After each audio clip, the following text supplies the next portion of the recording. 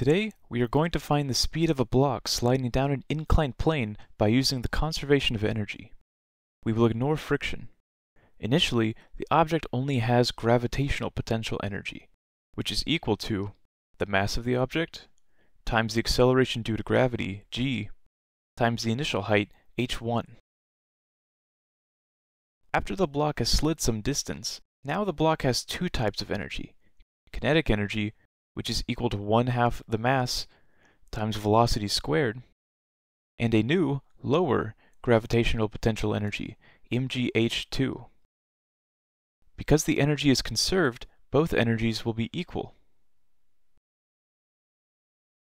Each term in this equation has the mass, m, so we cancel it out.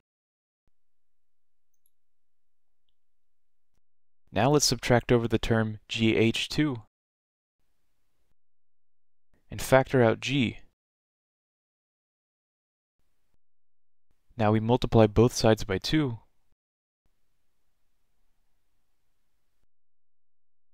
and take the square root.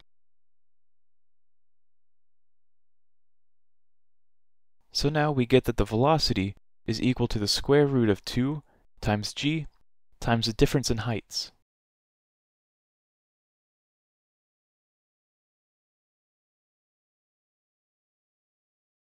What if we want the velocity in terms of the distance the object slides down the incline instead of the change in height?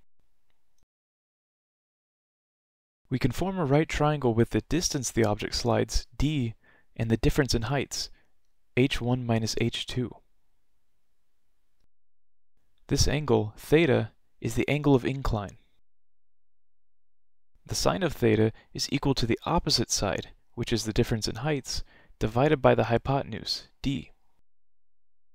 So, the height difference equals d times sine theta. We can make this replacement in our velocity equation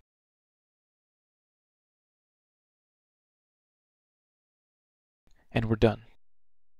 The velocity is equal to the square root of 2 times g times d times sine theta.